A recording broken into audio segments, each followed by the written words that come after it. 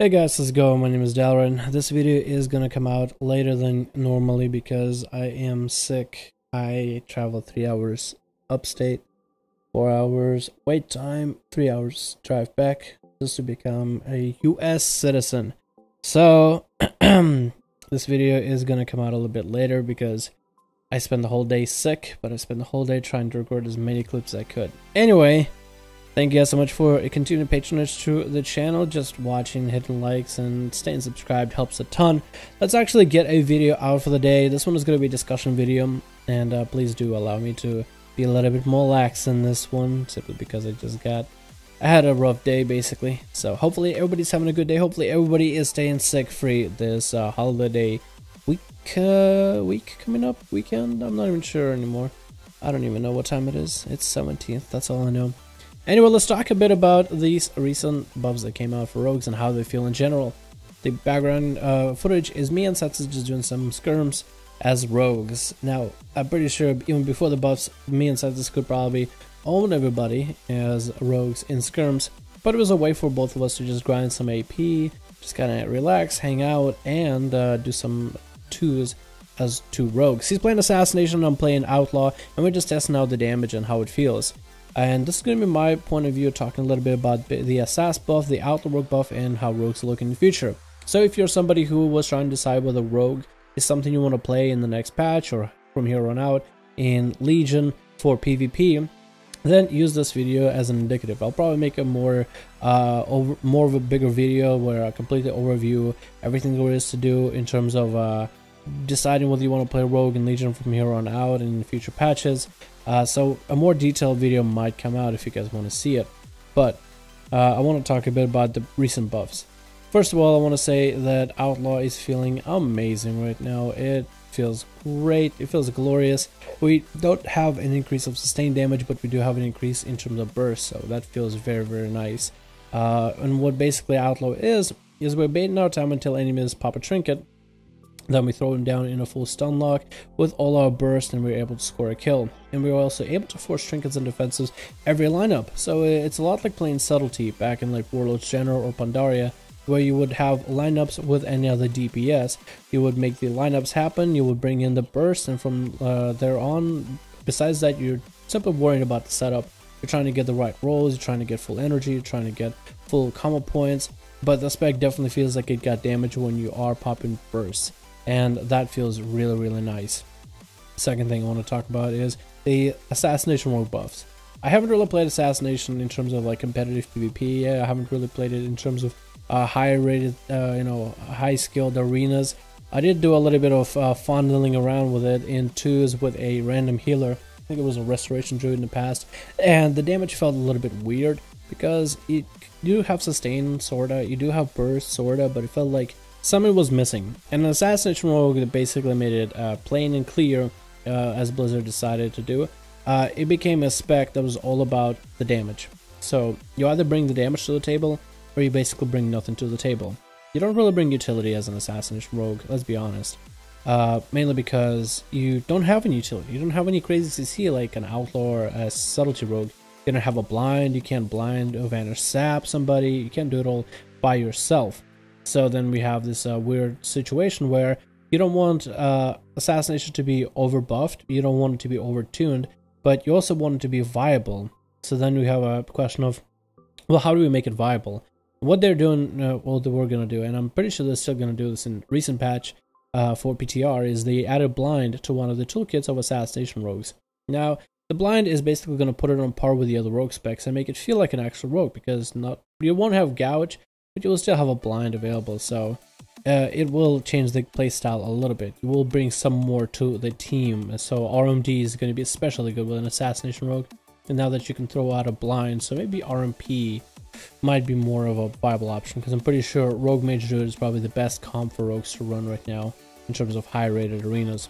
Now, the buffs to both Outlaw and Assassination are really nice. For starters, it fixes the whole issue of an Assassination rogue in terms of not bringing enough damage and then asking yourself, well, is this class going to receive utility over damage instead?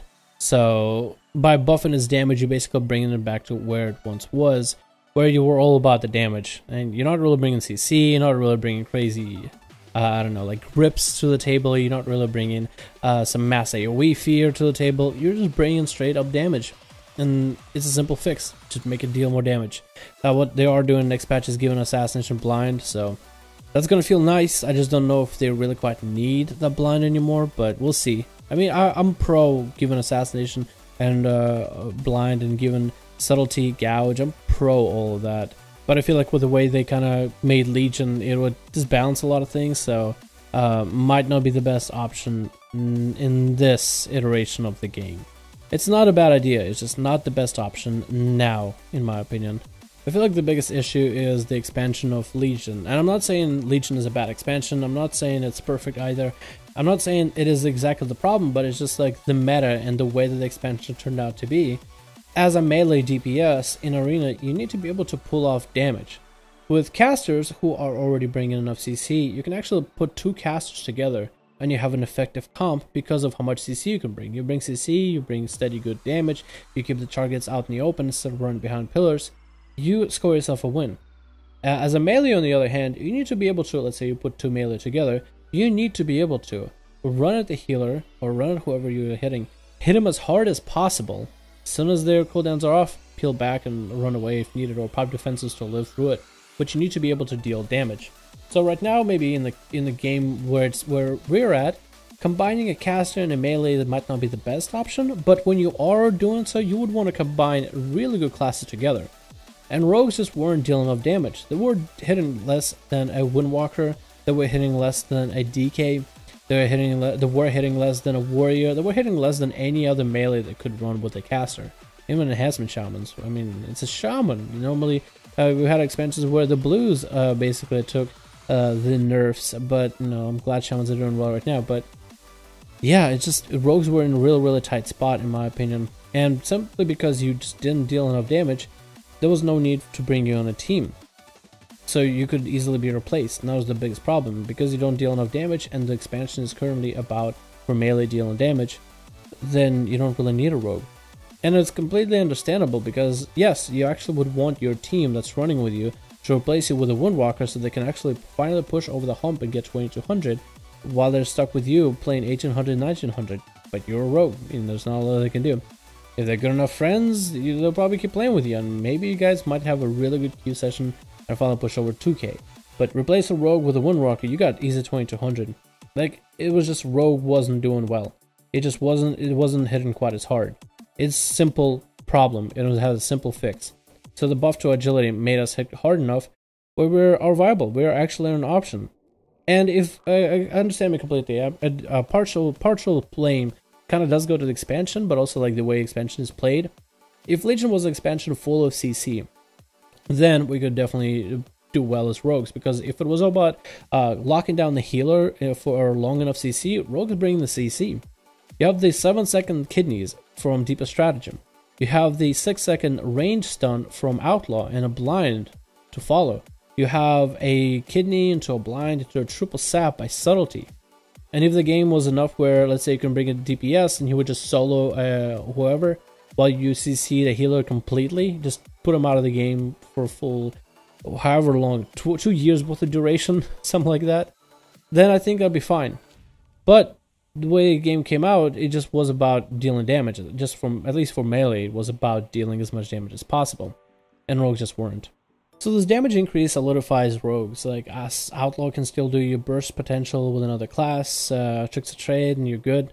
Subtlety still is able to have good sustain, and it's going to be a little bit harder to get their damage off, because Nightblade will be harder to cleanse, because you can't actually cleanse Nightblade anymore, and the increase in damage on your artifact weapon. So to be able to line up burst with another class using Gormrow's Bite is going to be a little bit easier. And Assassination will still have good sustain damage and will still have good burst damage. So all the changes and all the nerfs coming out to rogues in patch 7.1 with Deeper Strat and some of the other abilities, the slows, I'm not sure how that's going to fit. The slow nerf is going to feel really weird. But the fact that we can still lock someone down in a stun lock and destroy them if they don't have a trinket or other defensive available, that just justifies the viability for rogues, in my opinion. So we're going to be a spec that will still, or our classes can still dish out damage, whether it's doing burst, whether it's doing sustain, whether it's all sustain damage and have a lot of control. but it is going to help rogues a ton, just being able to dish enough damage out. So I think this is a good thing. So let me know what you guys think about the rogue buffs that we got recently. Thank you so much for watching. I'm so sick, so I'm going to go lay down after rendering this and uploading this, but I'll see you guys in the next video.